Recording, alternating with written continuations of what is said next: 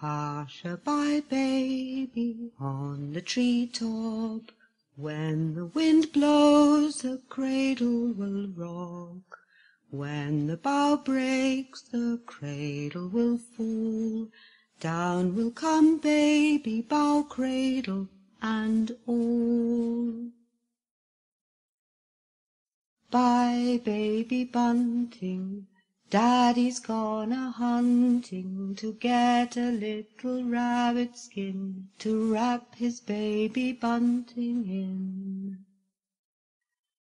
Pat a cake, baker's man, so I do, master, as fast as I can. Pat it and prick it and mark it with tea, put it in the oven for Tommy and me. Ba, ba, black sheep, have you any wool? Yes, marry, have I 3 bags full. 1 for my master, 1 for my dame, and 1 for the little boy who lives in the lane. Pussy cat, where have you been? I've been to London to look at the Queen.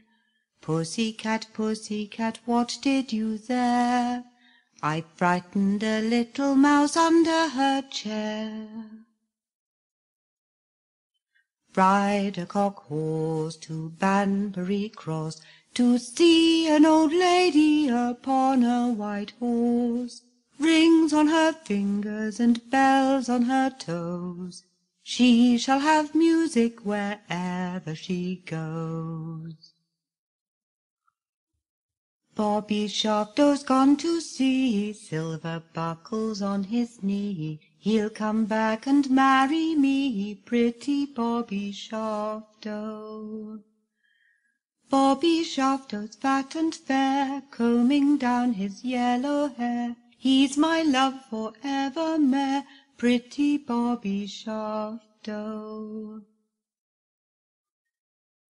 Tom, he was a piper's son. He learned to play when he was young, and all the tune that he could play was over the hills and far away.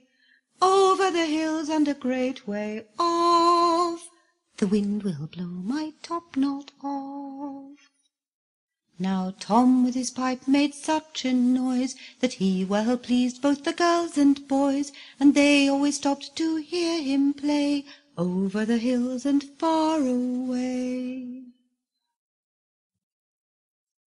I had a little pony, his name was Dapple Grey. I lent him to a lady to ride a mile away. She whipped him, she lashed him, she rode him through the mire. I would not lend my pony now for all the ladies' hire. Simple Simon met a pieman going to the fair. Says Simple Simon to the pieman, let me taste your ware. Says the pieman to Simple Simon, show me first your penny. Says Simple Simon to the pieman, indeed I have not any. Simple Simon went a-fishing for to catch a whale, but all the water he could find was in his mother's pail. Jack and Jill went up the hill to fetch a pail of water. Jack fell down and broke his crown, and Jill came tumbling after. Up Jack got and home did trot as fast as he could caper. Went to bed to mend his head with vinegar and brown paper. Jill came in and she did grin to see his paper plaster. Mother vexed did whip her next for causing Jack's disaster. Little boy blue, come blow your horn.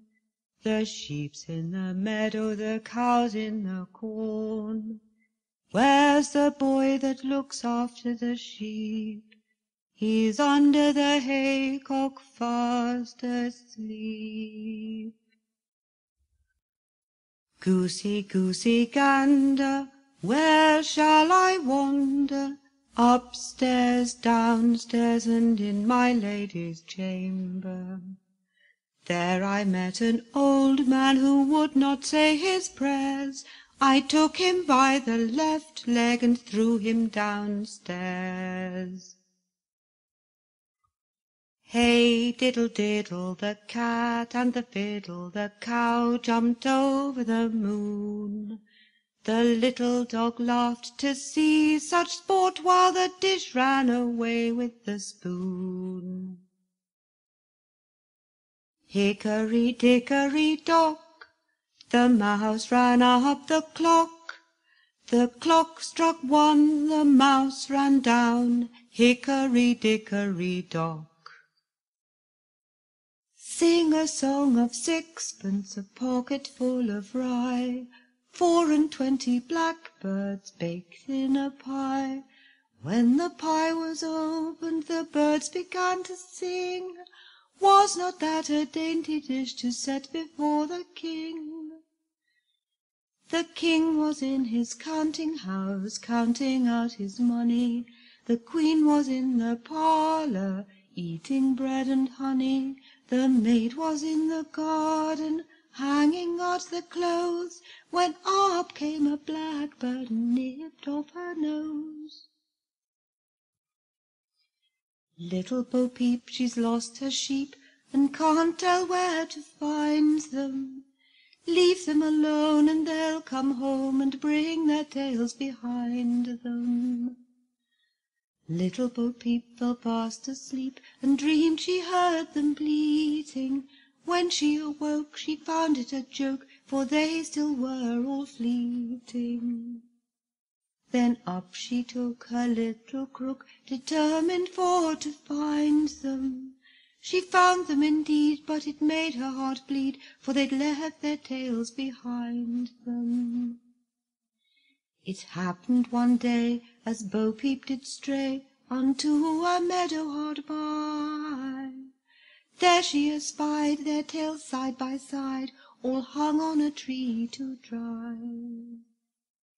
She heaved a sigh and wiped her eye, and over the hillocks she raced, and tried what she could, as a shepherdess should, that each tail should be properly placed. I like little pussy, her coat is so warm, and if I don't hurt her, she'll do me no harm. So I'll not pull her tail, nor drive her away, but pussy and I very gently will play. She shall sit by my side, and I'll give her some food, and she'll love me because I am gentle and good. I'll pat little pussy, and then she will purr, and thus show her thanks for my kindness to her. I'll not pinch her ears, nor tread on her paw, lest I should provoke her to use her sharp claw. I never will vex her, nor make her displeased, for pussy can't bear to be worried or teased.